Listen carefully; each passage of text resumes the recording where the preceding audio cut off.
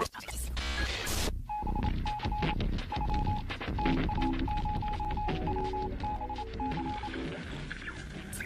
you, Foreign Minister Patino, fellow delegates, ladies and gentlemen. I speak to you today as a free man because despite having been detained for 659 days without charge, I am free in the most basic and important sense. I am free to speak my mind. This freedom exists because the nation of Ecuador has granted me political asylum, and other nations have rallied to support its decision. And it is because of Article 19 of the United Nations Universal Declaration on Human Rights that WikiLeaks has been able to receive and impart information through any media and any medium regardless of frontiers.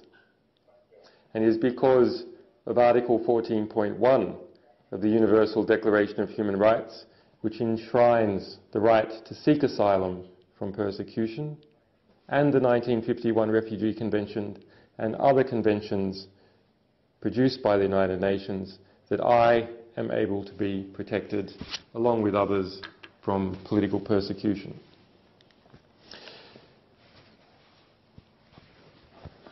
It is thanks to the United Nations that I am able to exercise, in this case, my inalienable right to seek protection from this arbitrary and excessive action taken by governments against me and the staff and supporters of my organisation. It is because of the absolute prohibition on torture enshrined in customary international law and the UN Convention Against Torture that we stand firmly to denounce torture and war crimes as an organisation, regardless of who the perpetrators are. I would like to thank the courtesy afforded to me by the government of Ecuador in providing me the space here today to speak once again at the UN in circumstances very different to my intervention in the Universal Periodic Review in Geneva in 2010. Almost 2 years ago, there today, I spoke about our work uncovering the torture and killing of over 100,000 Iraqi citizens. But today I want to tell you an American story. I want to tell you the story of a young American soldier in Iraq. The soldier was born in Crescent, Oklahoma, to a Welsh mother and to a US Navy father. His parents fell in love. His father was stationed at the US military base in Wales. The soldier showed early promise as a boy, winning top prizes at science fairs 3 years in a row. He believed in the truth, and like all of us, he hated hypocrisy. He believed in liberty and the right for all of us to pursue it and happiness. He believed in the values that founded an independent United States. He believed in Madison, he believed in Jefferson, and he believed in Paine. Like many teenagers, he was unsure what to do with his life, but he knew he wanted to defend his country, and he knew he wanted to learn about the world. He entered the US military and, like his father, trained as an intelligence analyst. In late 2009, aged 21, he was deployed to Iraq. There, it is alleged, he saw a US military that did not often follow the rule of law, and in fact engaged in murder and supported political corruption.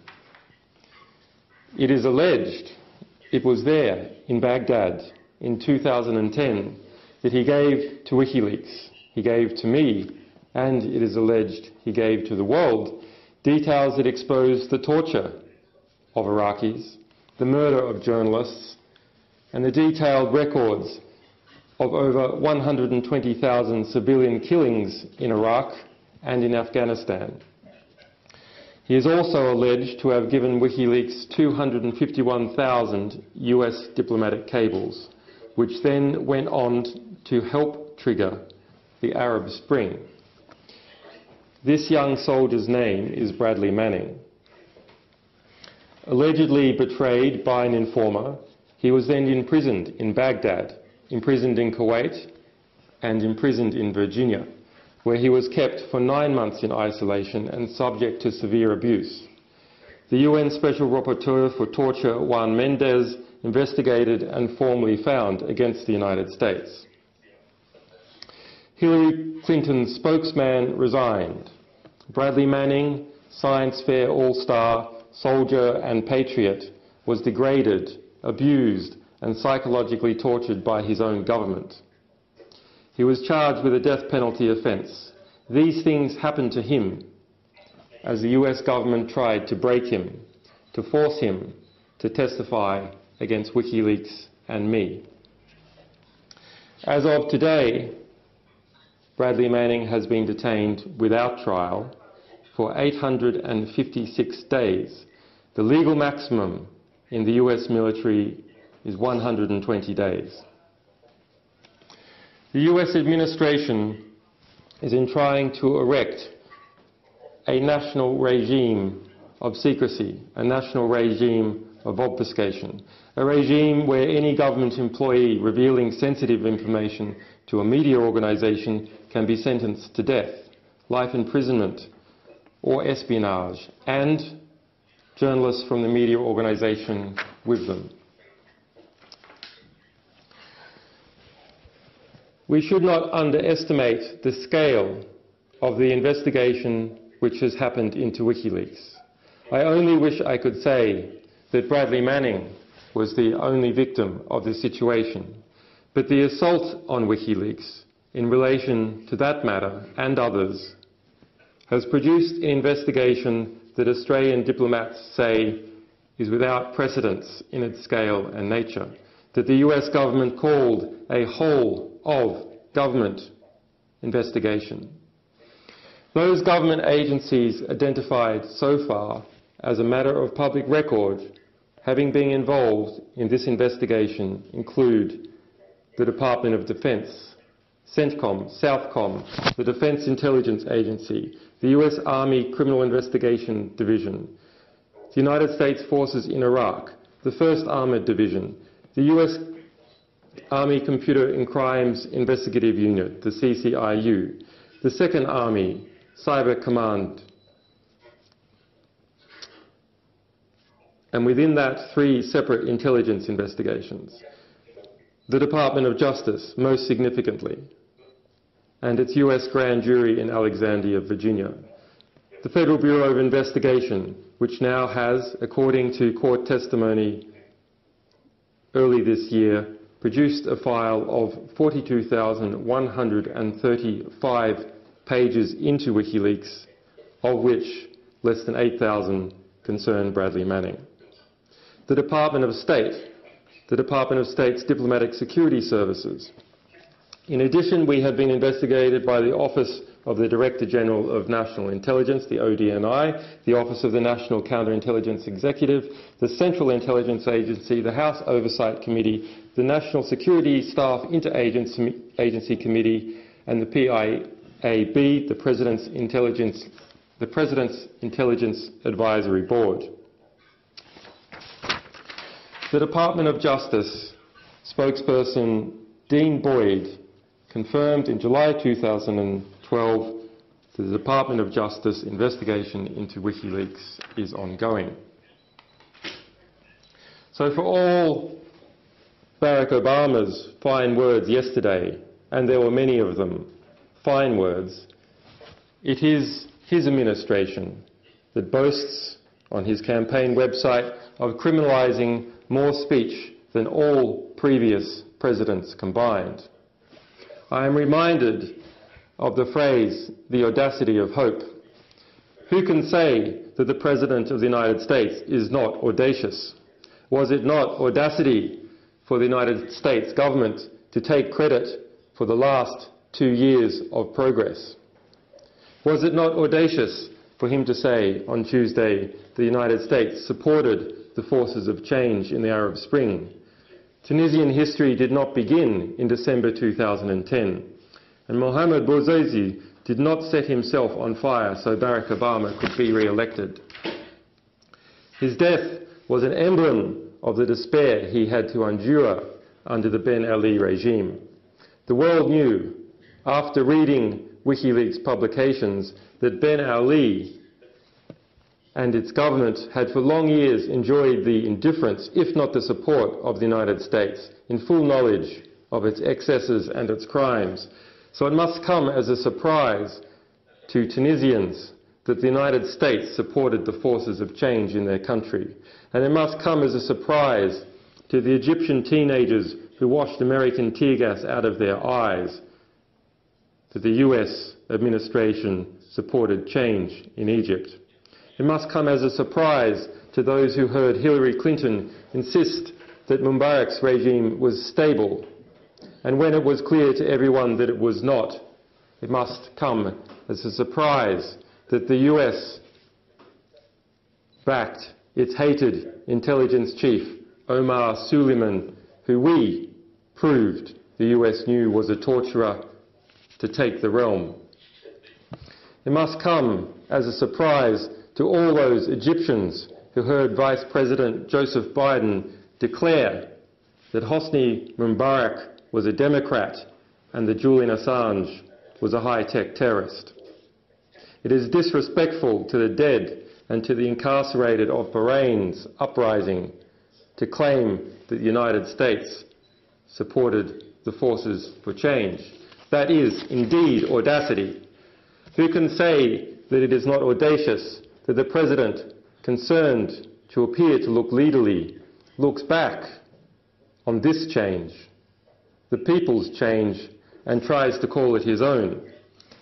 But we can take heart here too, because it means that the White House has seen that this progress is inevitable. In this season of progress, the President has seen which way the wind is blowing, and he must now pretend that it's his administration who made it blow. Very well. This is better than the alternative, to drift into irrelevance as the world moves on. We must be clear here. The United States is not the enemy. Its government is not uniform. In some cases, good people in the United States supported the forces of change, and perhaps Barack Obama personally was one of them. But in others, and en masse, early on, it actively opposed them. This is a matter of historical record, and it is not fair and it is not appropriate for the President to distort that record for political gain or for the sake of uttering fine words. Credit should be given where it is due, but it should be withheld for where it is not. And as for these fine words, they are fine words, and we commend and agree with these fine words. We agree when President Obama said yesterday that people can resolve their differences peacefully. We agree that diplomacy can take the place of war, and we agree that this is an interdependent world that all of us have a stake in. We agree that freedom and self-determination are not merely American or Western values, but universal values. And we agree with the President when he says that we must speak honestly if we are serious about these ideals. But fine words languish without commensurate action. President Obama spoke out strongly in favour of the freedom of expression. Those in power, he said, have to resist the temptation to crack down on dissent. There are times for words and there are times for action. It is time that there are times for words and there are times for action. The time for words has run out. It is time for the US to cease its persecution of WikiLeaks, to cease its persecution of our people, and to cease its persecution of our alleged sources. It is time for President Obama to do the right thing and join the forces of change, not in fine words, but in fine deeds. Thank you.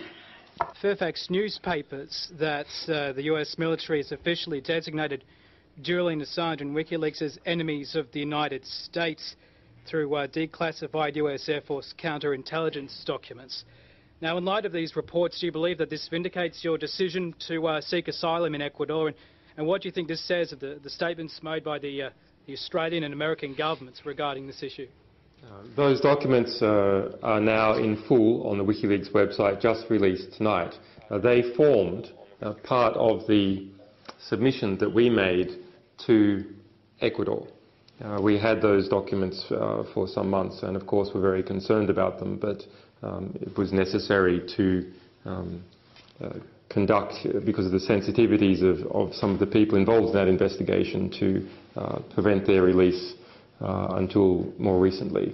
But yes, I mean, I encourage everyone to read those. I mean, it's an unusual position that I am in and that our organisation is in, and yes, it is difficult sometimes, but it is also completely absurd. I mean, these claims against us are absurd. For example, that the US military should designate me and or WikiLeaks as the enemy in its formal investigation which carries a death penalty offence into a person who was alleged to have come to my extradition hearing.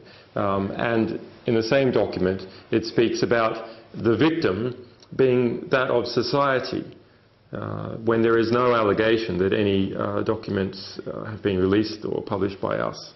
So I think that goes to the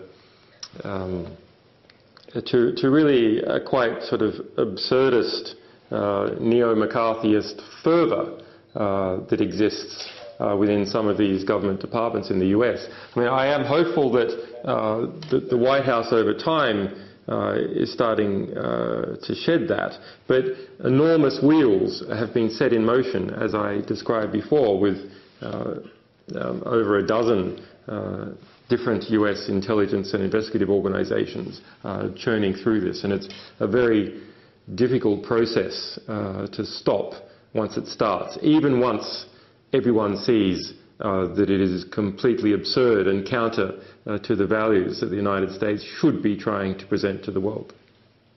David Biller from Bloomberg News. If Sweden can guarantee that you won't be extradited to the US, are you willing to give yourself up to the police? So I understand there was a question on the guarantees that have been asked of Sweden. Thus far, both the United Kingdom and Sweden have refused to give any guarantee in any measure at all, and the United States. And my home country, Australia, has even refused to assist in asking them, rather unfortunately. These countries are part of a strong intelligence and military alliance, and it's just part of the reality of dealing with them that they do not like to put any roadblocks in front of the United States, and I think it will be quite a hard battle to do that. I think it would be correct and right that those countries do so. But the state-to-state negotiations are, of course, a matter for Ecuador, with which I and my legal team, of course, make representations, but ultimately it is a matter between states. I'm about to lose satellite time, so I understand that Christian Hrafson, a handsome-looking gentleman with white hair, is up the front there somewhere. He is the WikiLeaks spokesperson, and he can answer questions in relation to me and the organisation.